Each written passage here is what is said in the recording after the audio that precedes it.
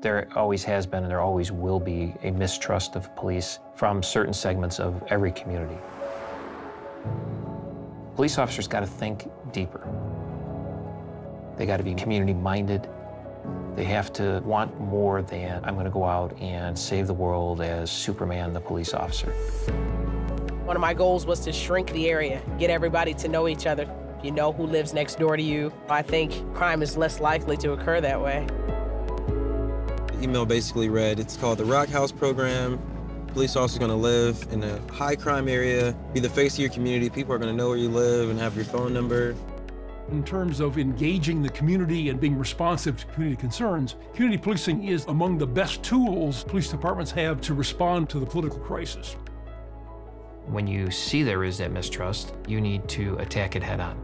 The ROCK program is a critical piece of community policing.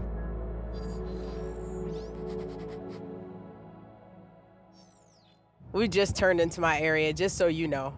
That street back there, Auburn Street, that's my southern border, but I go Auburn Street up to Glenwood.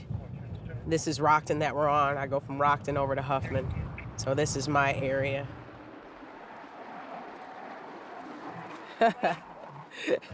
She's just a brat. She's a good dog. She's a brat. Come here.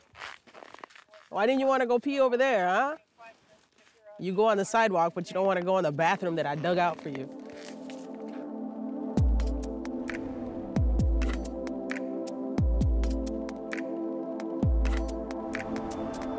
The Rock House program, it's a resident officer program, if you will, for the city of Rockford.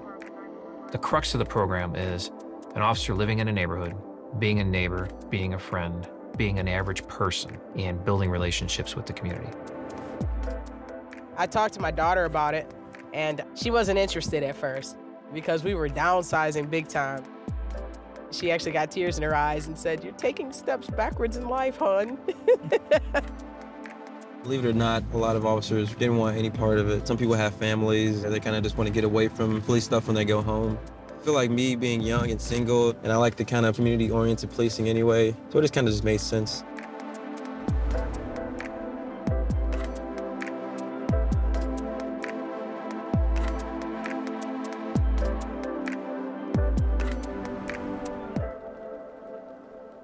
Starting in the early 1980s, community policing began to spread in a serious way to American cities and began to become adopted very widely.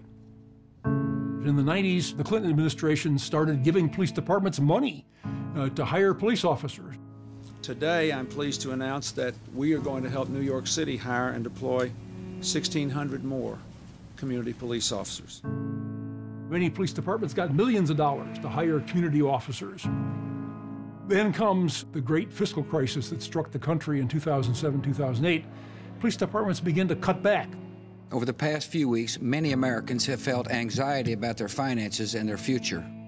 Important aspects of their community policing programs were one of the victims of the cutback. And you saw this in city after city. Now cities have begun to come back, and they're looking again to find ways to reinvigorate the city's community policing program. I think the lesson here is that budgets matter, money counts, but police chiefs and politicians know that this is what the public expects. In important ways, it's also a response to the legitimacy crisis.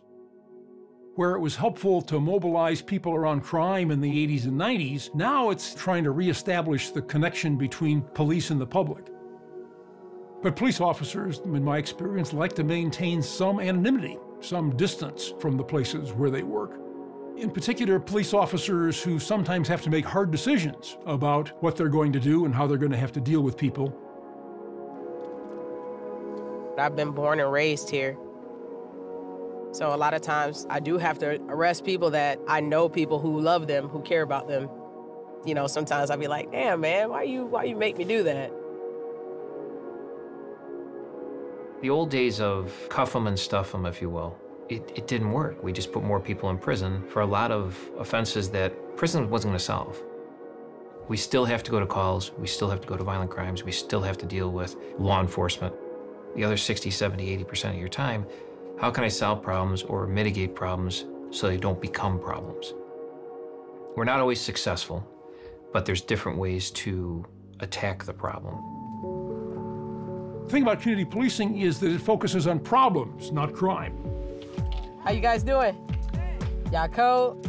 The effective programs find ways of mobilizing city resources to address a really wide range of problems. Thank you, Ms. Turner. You're welcome. And this is a tremendous change in what police see themselves as responsible for.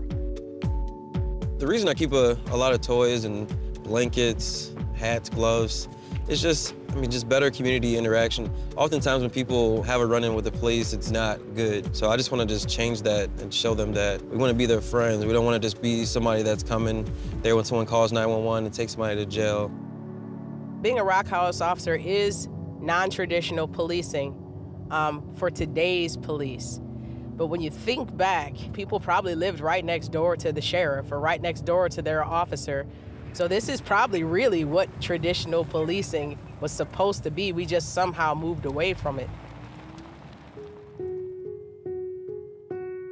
You can't really determine we stopped a crime from occurring or we stopped a gang member from moving into a neighborhood because of the officers there.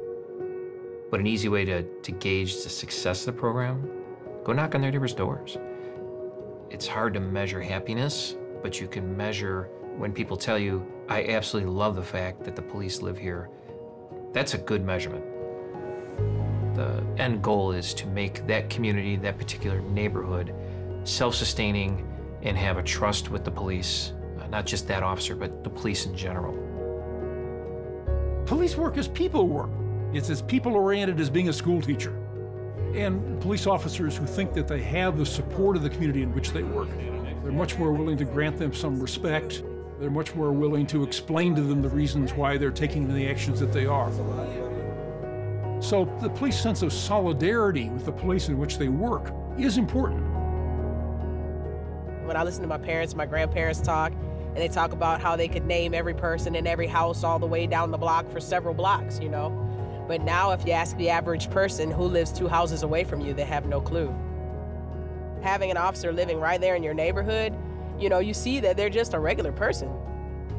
Of course you should live where you patrol. You know, you will have a greater sense of empathy if you do. Because not only are you working there, but hey, those are your neighbors. Thanks for watching. We'll be releasing more exciting videos of people working to reform the criminal justice system. Subscribe to Freethink to be the first to see them.